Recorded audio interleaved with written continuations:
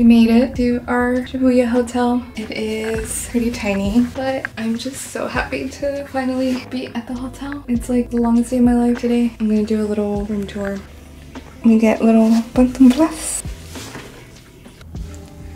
This is it. This is our whole room. We're staying right next to the train station. Wow. Oh my gosh, they just stopped by to give us some breakfast coupons. Apparently, we get breakfast for all of our stays here. That's so nice. I did not think that was included in our stay, but oh my gosh, the staff here is so sweet, so welcoming.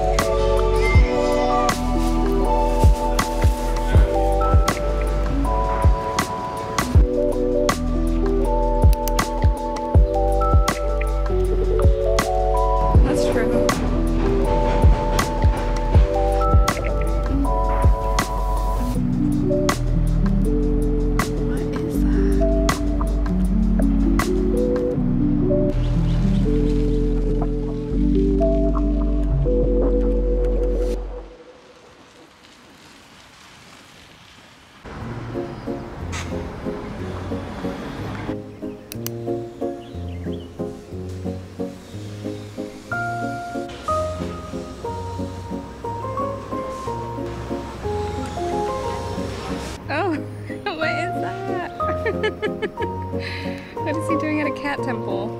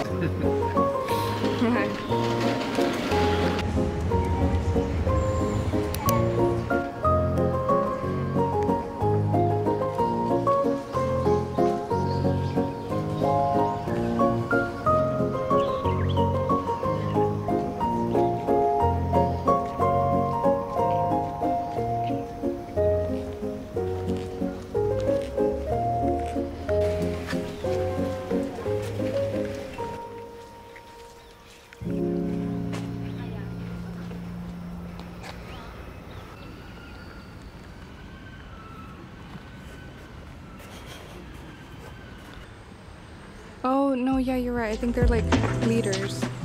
Like they guide you.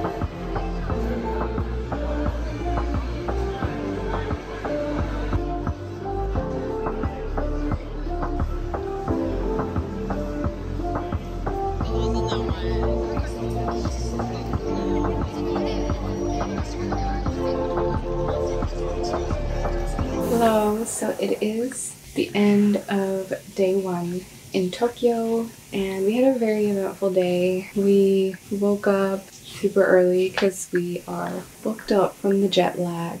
It has been rough, but we're hoping that tonight we can fix it. But yeah, we were kind of like in and out of sleep all night, woke up at 5 and couldn't go back to sleep. So we started the day off early. We got some coffee and we headed to Asakusa and we visited Sensoji Temple and Nakamisadore, and then we explored the Taito area. So we went to Sumida Park where you have like a view of Tokyo Skytree, and then we stumbled on another cute little shrine. It had a lot of cats, and apparently it was a shrine dedicated to relationships and love. So that was really cute. And we headed back to Nakamisadori because when we had first got there, a lot of the shops were still closed, and we killed some time, came back, and more of them were open, but it was so packed. It was like 10:30 a.m. and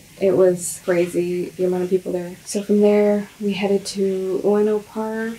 We took the subway, and yeah, that was a really nice park. We were there for a little bit, visiting some of the shrines and temples there. And then from Ueno, we walked down to Akihabara. We stopped and had some ramen, and then we just spent the rest of the day in Akihabara. Really cool area. And then after that, we came back to the hotel, rested a little bit, and then our friends Sophie and Matt got here. They flew in today, so we met them up for dinner. We went to a vegan izakaya and it was delicious. And then we just hung around in Shibuya for a little bit, but we were honestly so tired, so we just got back to the hotel. We didn't showering right now. I'm so tired.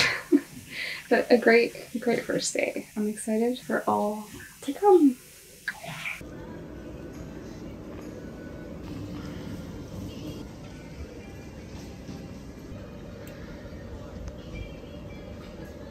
So I am on my own this morning. Sophie and Matt, we had already planned they were gonna do their own thing this morning, and I was gonna head out with Uriel, but he unfortunately got a little bit of food poisoning, so he's staying in this morning.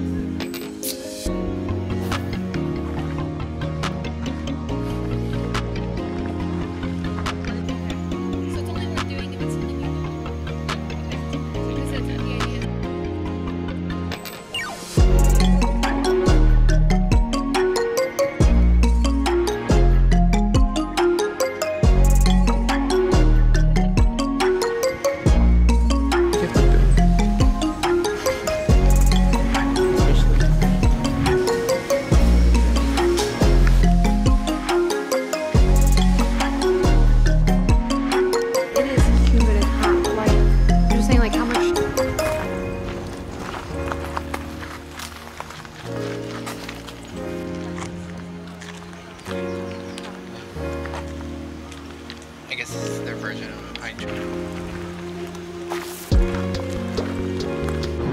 Building vibes. Yeah, I mean it is Metropolitan.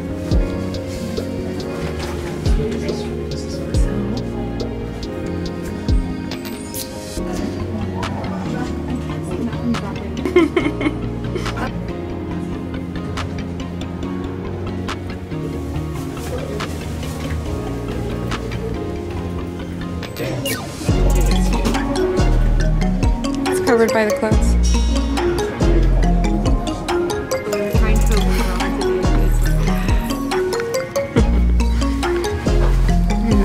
Zoom in. There she is.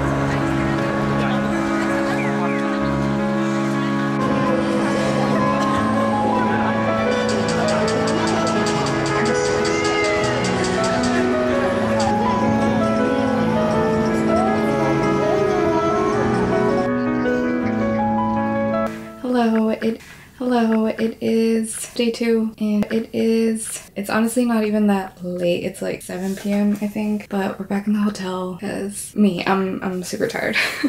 It's been a good day, but it kind of started out crazy because we went to the hotel breakfast buffet and it was really good. It was solid breakfast buffet. They had a lot of options and we liked it, but like as soon as we left the breakfast buffet, Uriel was like, oh, I don't feel good. And so we came back to the room. We waited for a little bit, but he still wasn't feeling better. He had really bad stomach pains, so he decided to just lay low for the morning. So I left him here to suffer by himself and I left to explore by myself, and I went to a neighborhood called Jimbocho, and it's a really cute neighborhood. It's just west, I think, of Akihabara, and it is known for all the bookstores that it has. So I explored there for a little bit, and yeah, I just spent my morning there and it was cute and chill. And then I got back to the hotel and we were gonna meet up with Sophie and Matt for the afternoon in Shinjuku, but just as we were about to leave, Woody had realized that he couldn't find his credit card.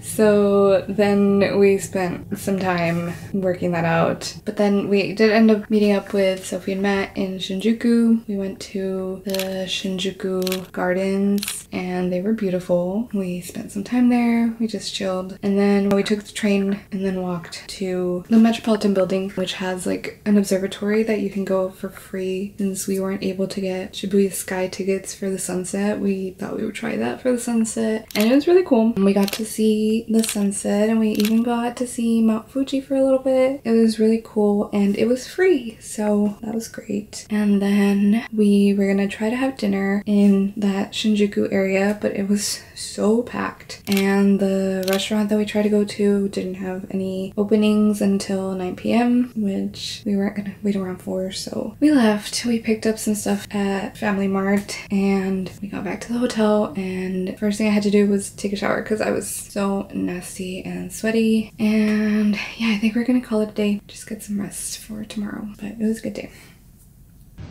We're up at 5 a.m. today. Well, we were up earlier. We're leaving the hotel at 5 a.m.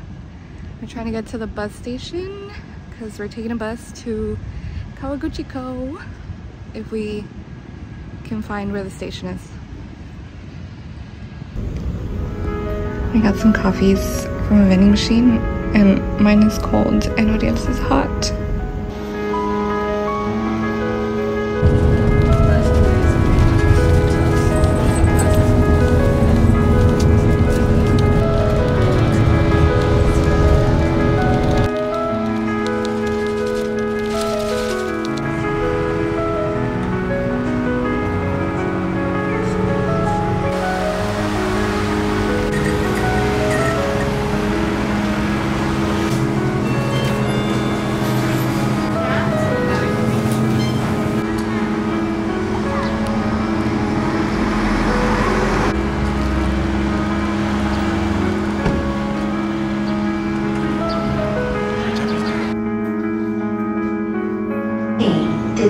from track number 2. 下一班将按照以下顺序至山月江寺、下吉田。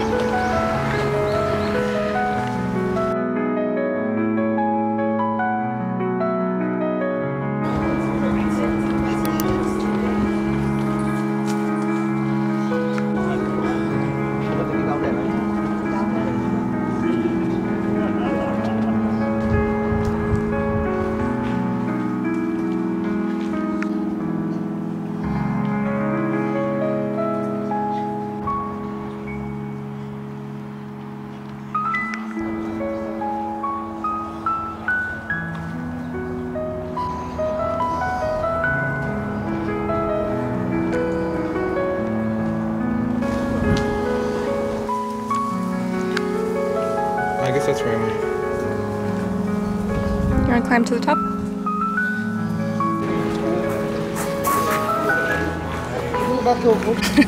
I'm like trying to tell you about the drainage and you're taking pictures of the bridge.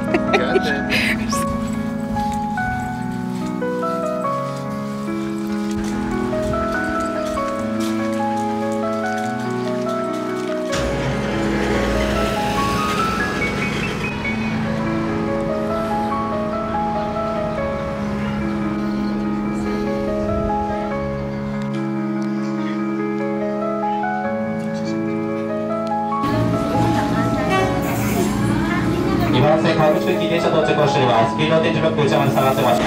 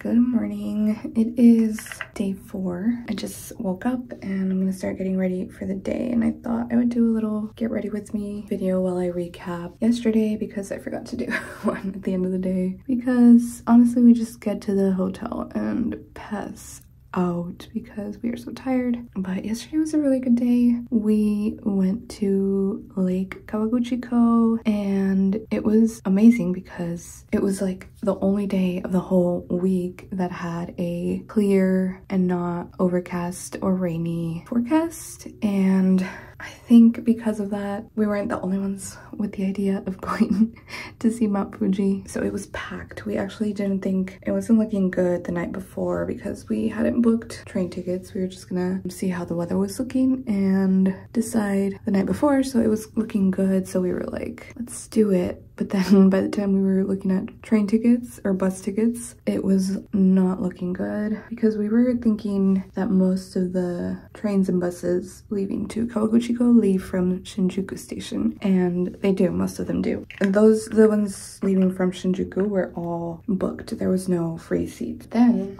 Uriel was like, let me just look for one from Shibuya, and he found some, not a lot, there was very few seats left, but he found one leaving at 6:30 and then coming back around 3:30. So we were like, yeah, that's fine, at least we can wake up early, come back early, like that still gives us enough time there, and that's what we did, and that's why we were up so early. But it was really worth it. The weather, I mean, it was hot, but it was a lot less humid than here in Tokyo, and there was a really nice breeze, the sun was out, Mount Fuji was out. It was so nice, so worth it, because we're going to Hakone, but Kawaguchiko is closer to Fuji, and also we don't know what the weather's gonna be like in Hakone. We only have one day there as well, so we might not even get to see Mount Fuji from there. And Kawaguchiko has the Chureito Pagoda, so that was the first thing we did when we got there. We took the local train to the shrine and the pagoda, and it was amazing. The view really just worth it. It's a little bit of a hike, but it's really fast. I was sweating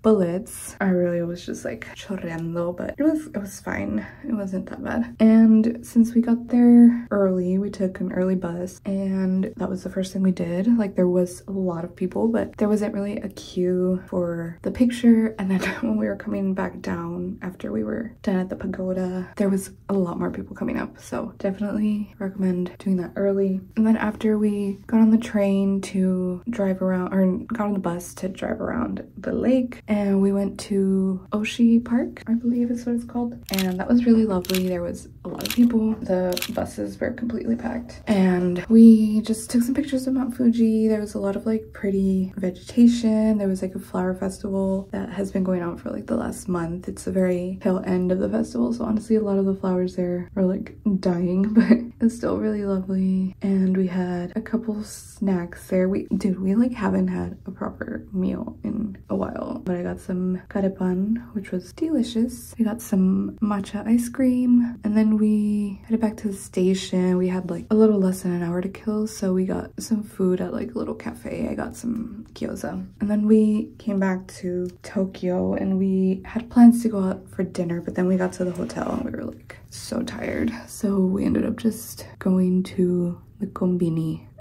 which has become kind of like our little nightly ritual. We're so original, but kombini food, quick, delicious, and it does the job, so I'm not complaining. But yeah, that was yesterday. We had a good time. Sophie and Matt were doing their own thing, but we're planning on meeting up today again, and yeah, we've got some fun stuff to do today, so I'll see you when I see you, I guess.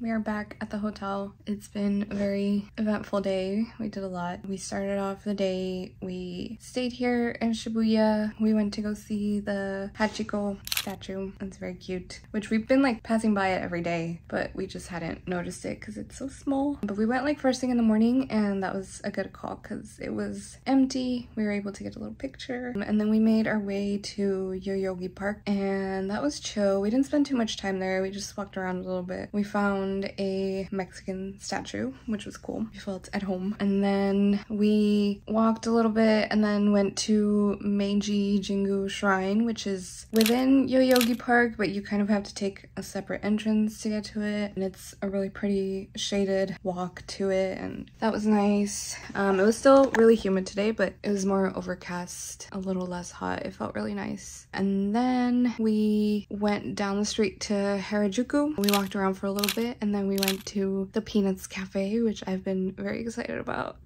I got a little Snoopy pancake. It was cute. Like, it's not supposed to be like great food. It's just like a cute cafe. And that was empty. We got there like a little after it opened, so that was a good call too. And then we headed to the Tokyo Imperial Gardens, which were nice, but no, sorry, we went to the Imperial Palace. We were gonna go try to see the palace, but it turns out that you need to go in with a guided tour, and the next tour didn't start until 1:30, and we had to be at Shibuya Sky at like 2:30, so it just wasn't gonna work out. But we found the gardens, which are free to go to, and you can go in at any time, so we walked around there. They were very beautiful gardens, and then we ate sushi nearby. It was really good. And then we headed back to Shibuya, to Shibuya Sky, which was cool, but as soon as we got outside, it was looking very overcast. There was supposed to be rain, and we took like a couple pictures, but then it started pouring, and it was very cold and windy,